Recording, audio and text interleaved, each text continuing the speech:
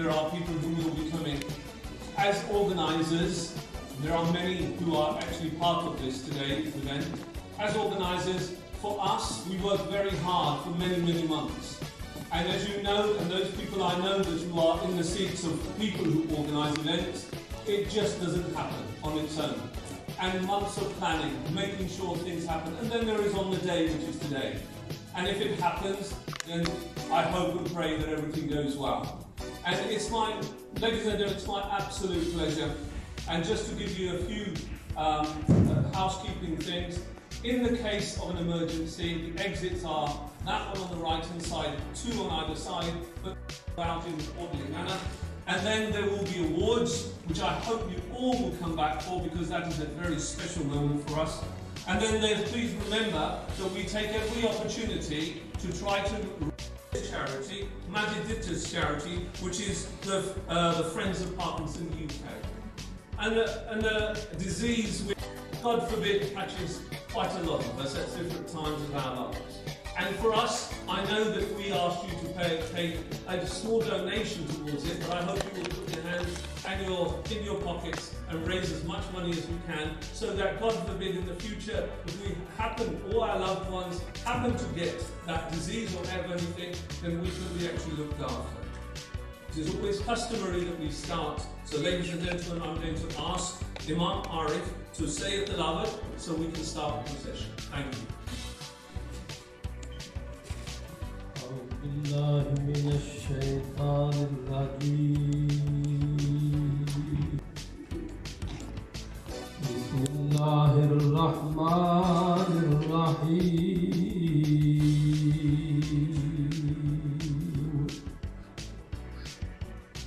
الحمد لله رب العالمين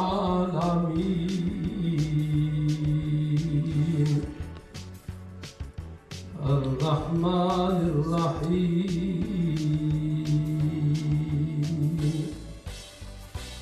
مالك يوم الدين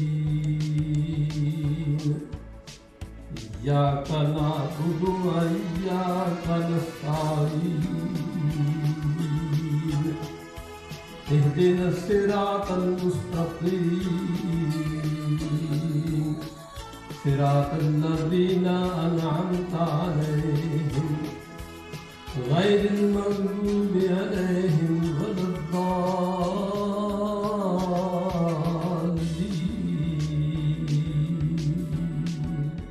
آمين.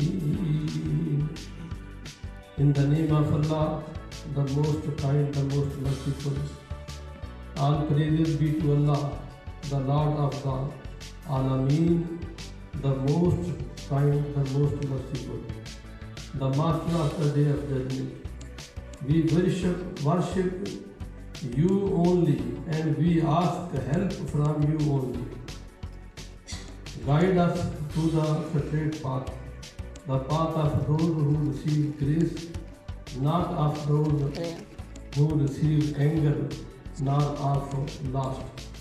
हमारी तरफ से तमाम मुल्तज़मीन और तमाम ओलियन को 75वीं यौम आज़ादी बहुत बहुत मुबारक हो।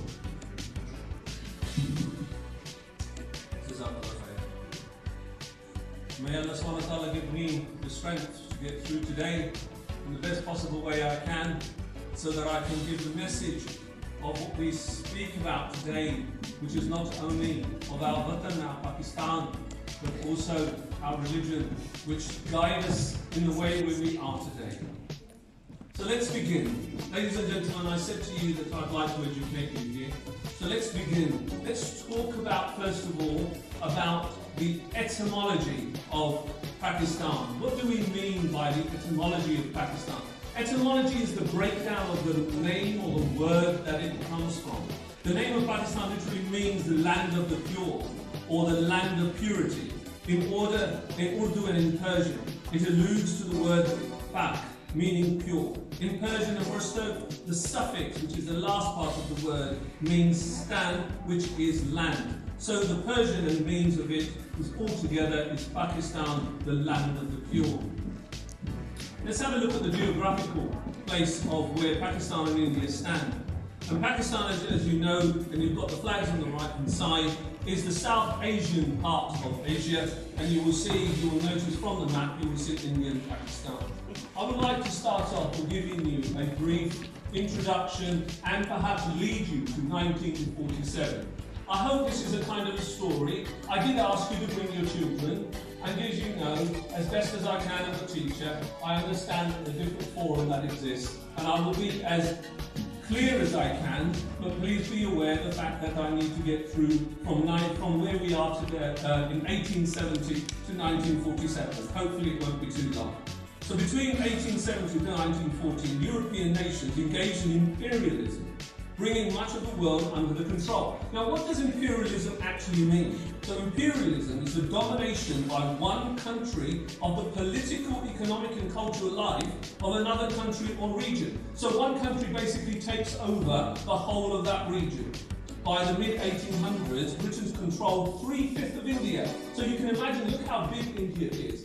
3/5 of it was controlled by the British.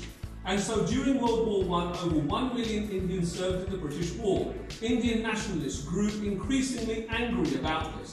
They had little freedom of their own home. They lived here, yet the British actually came over and were looking after them. The Indian nationalists grew increasingly angry that they had little freedom at home. The British promised more Indian self-government. You look after your area, you look after government. But after the war,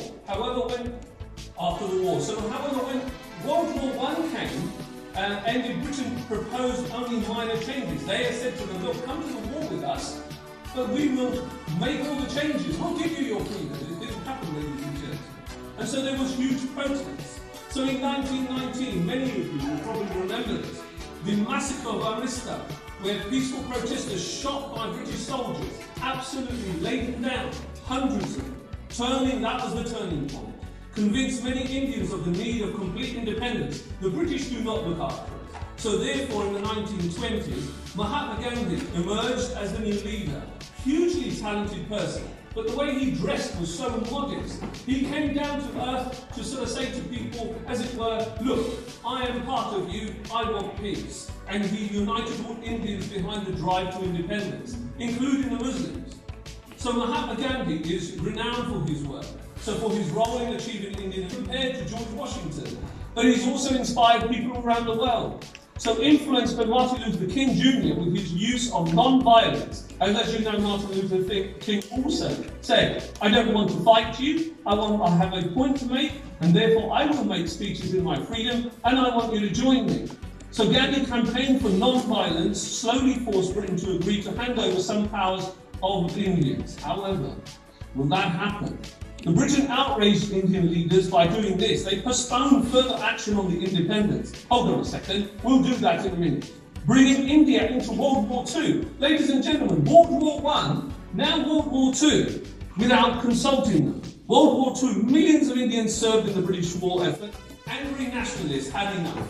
Launched a campaign of non-cooperation. So World War II ended in independence, could no longer be delayed. And then it happened, didn't it, ladies and gentlemen? But how was it going to happen? India is so big.